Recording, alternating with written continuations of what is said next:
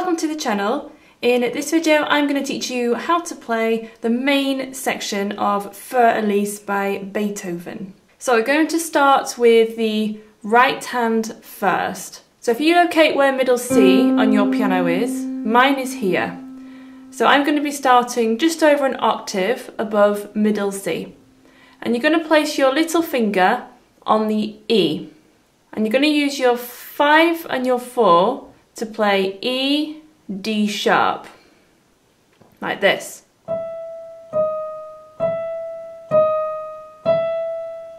So you're going to do 5 of those. 1, 2, 3, 4, 5, and then B, D, C, A. That's the first part. Let's try that again.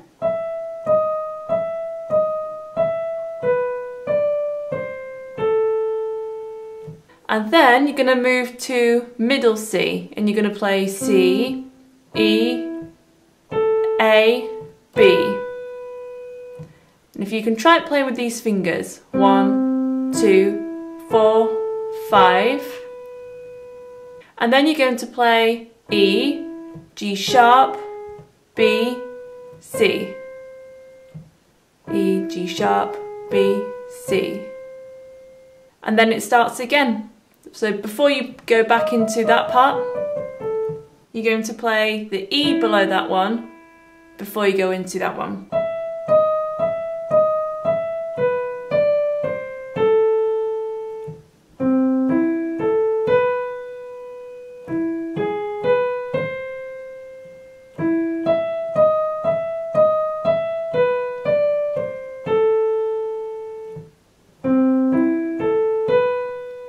And the second time you repeat it, instead you play E, C, B, A. So we're going to have a look at the left hand now. The left hand starts on the A over an octave below middle C. And you're going to play A, E, A. And then you're going to move down to a low E. And you're going to play E, and then the octave of the E above that one, and then cross your second finger over to the G sharp, and then back to the A shape again. So the first part, you're only really using those two shapes, so the A,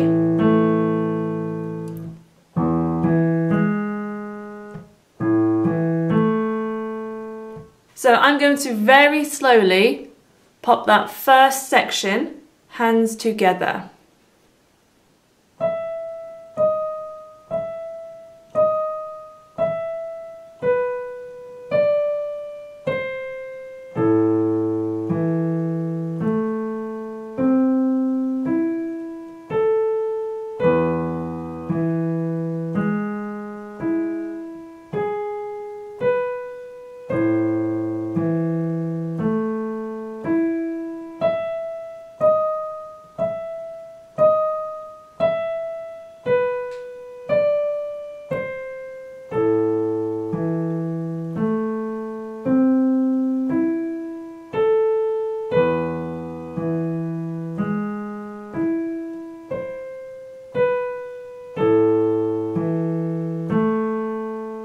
And then all of that repeats one more time before we go into the next part.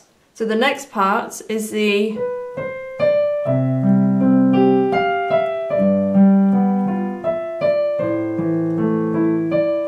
So because of my camera, I have to play some of what the left hand is meant to play and the actual score in my right hand, because I can't actually cross, the camera is here, so I can't actually cross my left hand over, so I'll have to just play it in the right hand. So you can do the same as well, but I'll explain both ways. So the right hand, you're going to start with your thumb on B, and you're going to play B, C, D, E, and then G, F, E, D. That shape goes down again. F, E, D, C, and it goes down again. E, D, C, B. Let's try that again.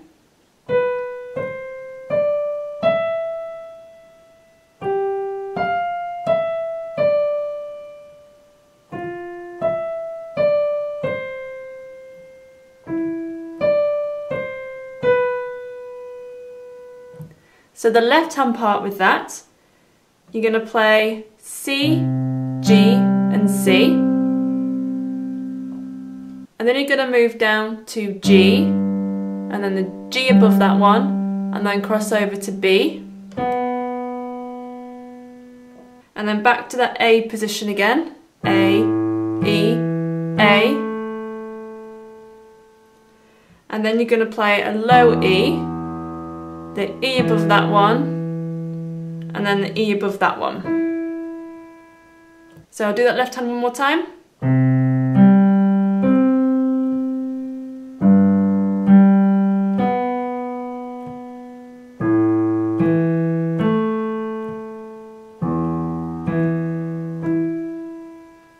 So I'm going to put that little section hands together now, very slowly.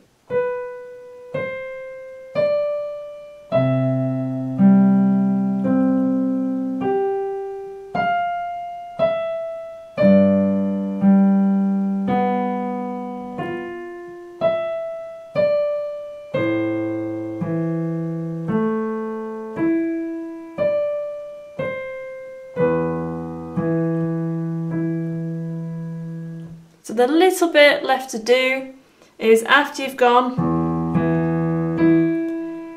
you're then going to play that E again in your right hand, and the E above that one. And then your left hand is going to play it, but as I said, I can't reach that, so you're just going to play that again. And then you're going to do the same again, but an octave higher. E to E.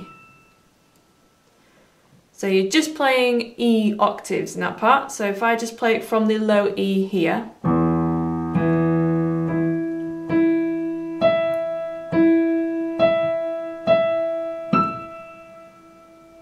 And then we're going to go back to, so you could just play all this in one hand, or you could add a bit of a performance flourish, flair, and play and share it with both hands. We're going to play the left hand first, and the right hand takes over, left hand, right hand, then it settles into the right hand, and then back into this part again. So you play that 1, 2, 3, 4, 5, 6 times before you then go into that part. So I'm now going to add all of that section hands together.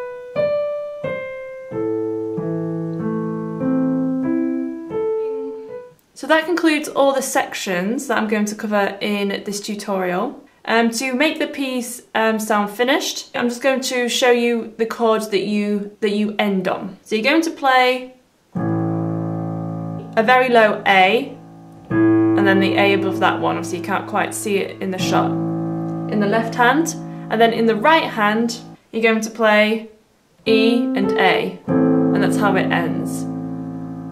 So I'm just going to play the last part. So after you've done the E octaves,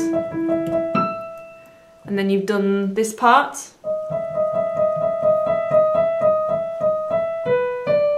I'm going to play it to the end now and show you how you can finish it.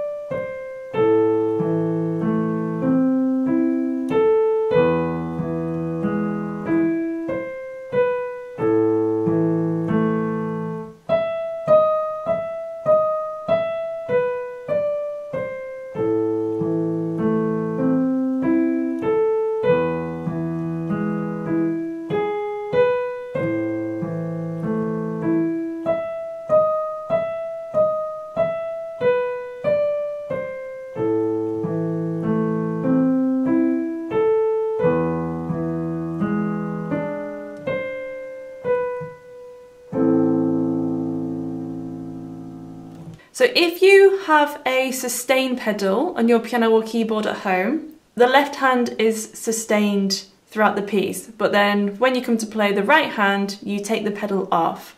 So I'll just give you an example.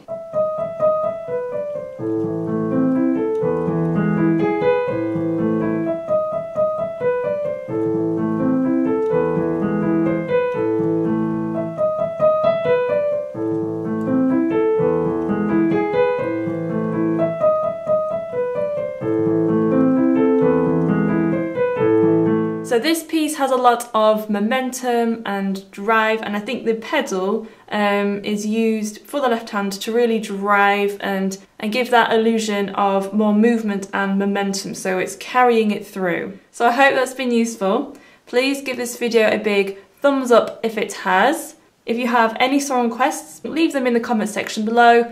All requests are noted and considered. I look forward to seeing you in the next video. Bye bye!